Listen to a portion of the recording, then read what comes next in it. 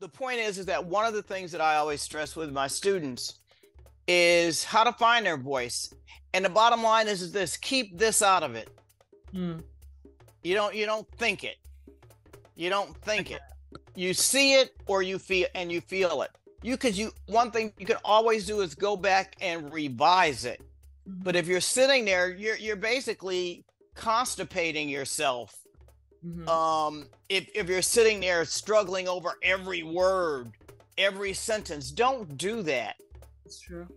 Because you're basically editing before you're even giving your heart and your gut permission to just spill it. He did a great job. Incredible job. He did a great job, especially because I think that was his first film. And Forrest is a genius anyway. And his primary concern is our humanity.